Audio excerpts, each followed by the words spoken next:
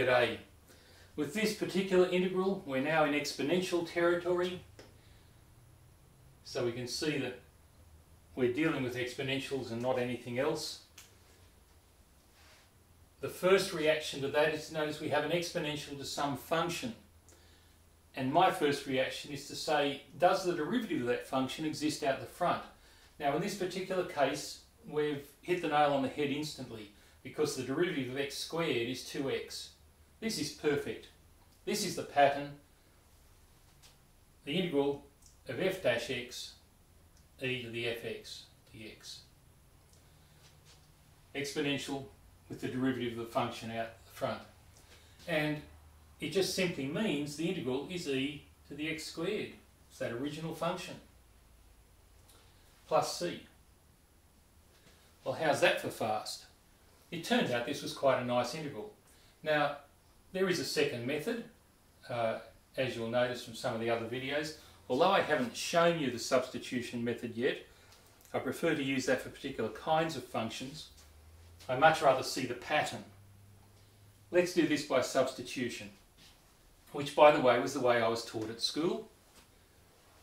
So we'll write it out again.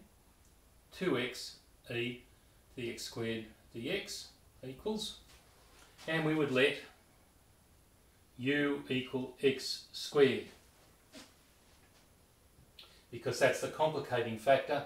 If this was just e to some pronumeral, that would be simpler. So we're replacing that x squared with a u.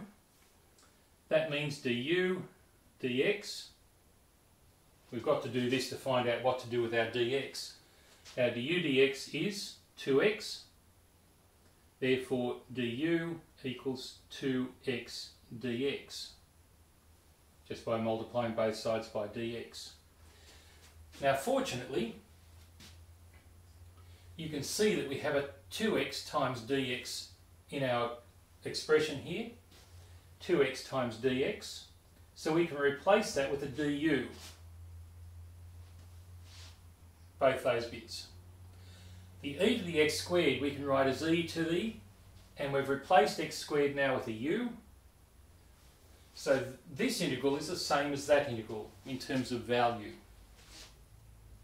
Now the integral of e to the u is simply e to the u plus c.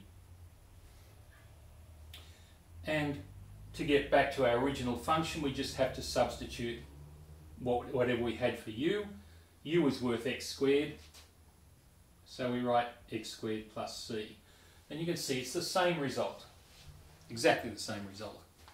Now, this was the method I was taught in school. You can see it's more involved.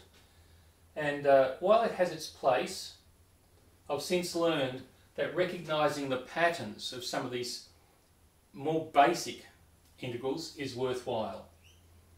So here we have an exponential with a function, and the derivative of the function is out the front. And that's the exact pattern we need for this. I hope that's helped. Thank you for watching.